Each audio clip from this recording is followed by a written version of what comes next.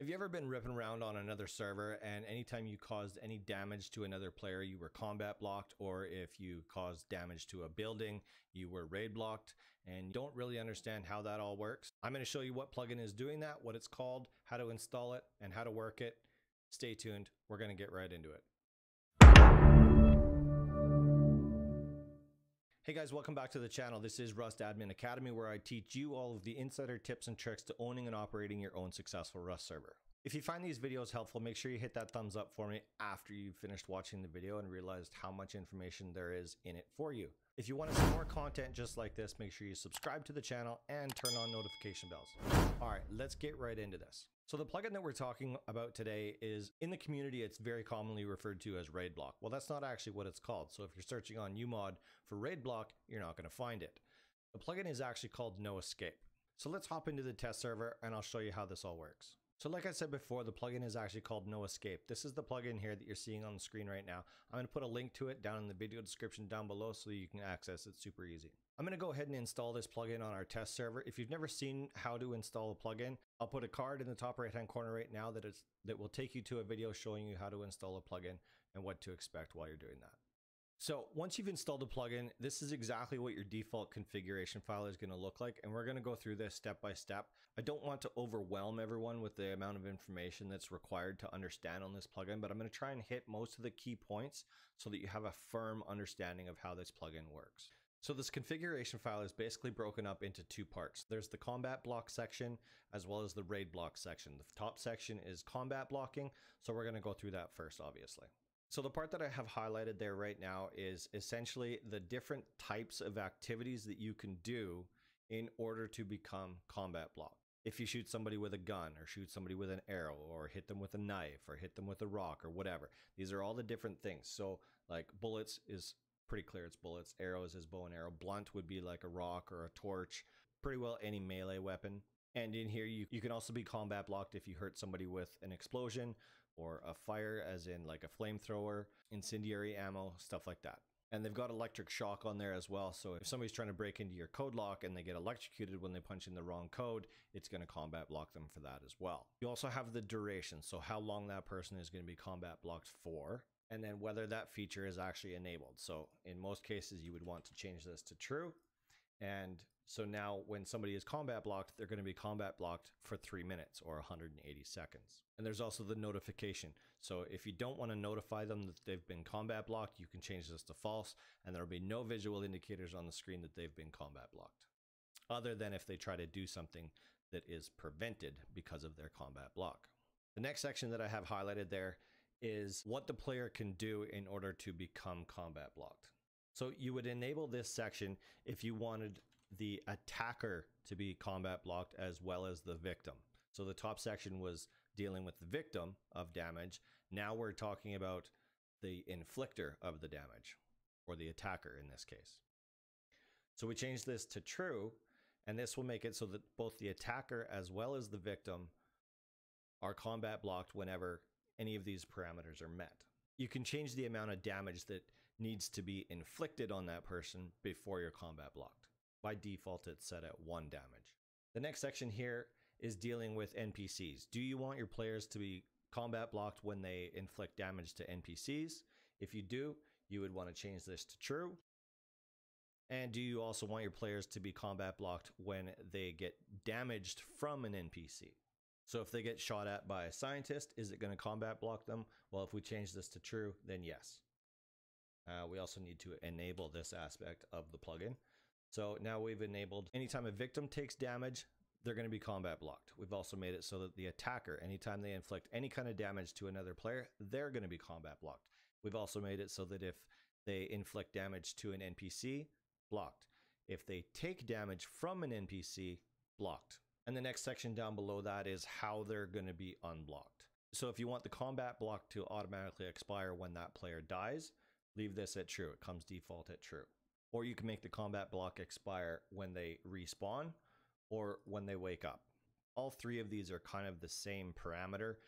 It's just determining when the combat block ends. So is it immediately when they die, or is it when they respawn, or is it when they wake up? So the next section down here is how you want the notification to appear. You can do a little bit of customization as far as what that looks like. Do you want the notification to be in chat, true or false? Are you using GUI announcements, which is another plugin, which basically puts a bar at the top of the screen or wherever you determine you want that bar to be that says, hey dummy, you're combat blocked. And these are the parameters for that. This UI right here is, I'm sure you've all have seen it before at some point in time, but it puts the red icon just above your health meter and telling you that you're combat blocked. It also has a countdown timer on it telling you how long you're combat blocked for. So the next section is the raid block section. So what utility of damage do you want to trigger the raid block to happen to that player? And that's what this section is right here. So bullets, blunts, stab, slash, explosion, or heat are all default triggers that will activate raid block. Right below that is death types. So if you are killed by bullet, blunt, stab, slash, explosion, or heat, it will also raid block you. So if you are breaking into a base and you get hit by an auto turret, or you get hit by a flame turret, or a shotgun trap, or whatever these different types of things that can kill you inside somebody else's base, if you're killed by them, it will raid block you. This next option is distance. So how far away from the initial point of attack? It basically creates a circle around that point of attack. So by default, it's set at 100. And so anybody that's inside that radius of 100 of that point of contact or that point of attack is going to be raid blocked, even if it wasn't them that actually caused the damage to the base. If you're within that vicinity, you're going to get raid blocked. You can add some exclusions to this list. So let's say you're causing damage to a ladder on somebody's base. So by default, they've got the wooden ladder in there. So if you're damaging somebody's wooden ladder, it's not actually going to raid block you. But if you cause any damage to the actual base itself, then you're going to get raid blocked. You can also exclude different weapons so that they're not included in that. So like if you walk up to a base and hit it with a torch, by default, it's not going to raid block you. But if we were to take this out of there and not have any excluded weapons, then it would make it so that if you hit somebody's base with a torch, you're going to get raid blocked. So you can put various different things in here. For the most part, this is how most people want to have it, but you can add other things in there. So let's say you wanted to add the rock. If you tried to cause damage with a rock, by default, it would raid block you. But if we put rock in the exclude weapons section, it'll make it so that causing damage to a base using a rock will not raid block you. This next section is the included prefab. So these are the different parts of the building that you can cause damage to that will trigger a raid block.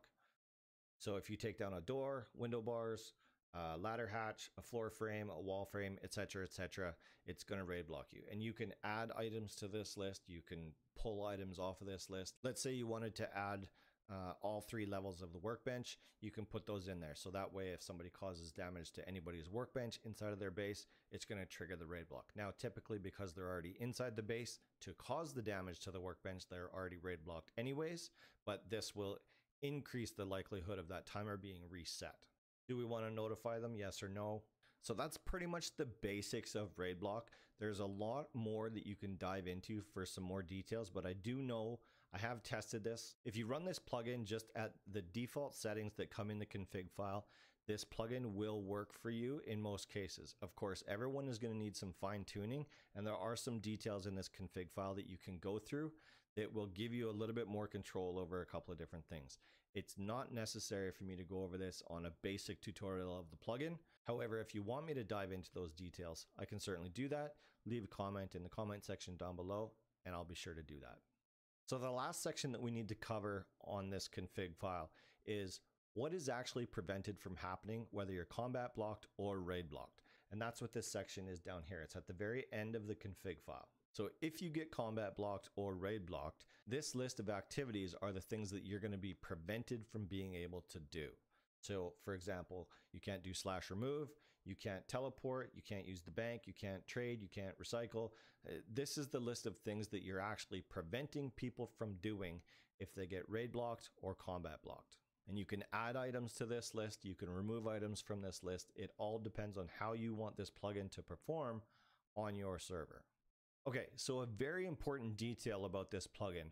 If we were to just throw this plugin into our server and just let it generate the config file, which is fine, And then we hopped into game and we're like, what the heck? Why isn't anything raid blocking or combat blocking? Well, I'm going to explain to you why most people have a problem with this plugin. It's a pretty small detail, but it's pretty easy to overlook it. So let's hop in game and I'll show you exactly what I'm talking about. So I'm just going to go around real quick and find an NPC. As you'll remember, when we were going through the config file, I made it so that any damage to an NPC or from an NPC is going to trigger combat block. So I'm going to go find an NPC so that we can test this. Okay, so we're going to inflict some damage to this NPC and we're going to see what happens.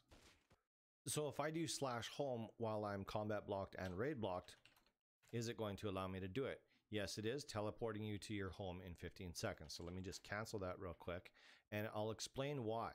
And this goes for everything that we had on our list of things that we were preventing our players from doing while they're combat blocked or raid blocked. So I'm going to show you. So we're going to use our handy dandy little permissions manager. And by that we do /perms group default. So this is going to bring up the permissions that we have assigned to our group called default. If you want to learn more about that, I'm going to put a link to another video in the top right hand corner right now, which will take you to how to deal with permissions. So let's go into the permissions section for NoEscape. So as you can see here, all of the different permissions associated with this plugin are all revoked.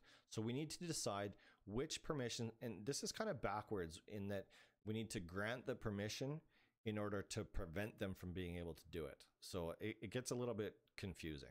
So we'll just start at the top and work our way down.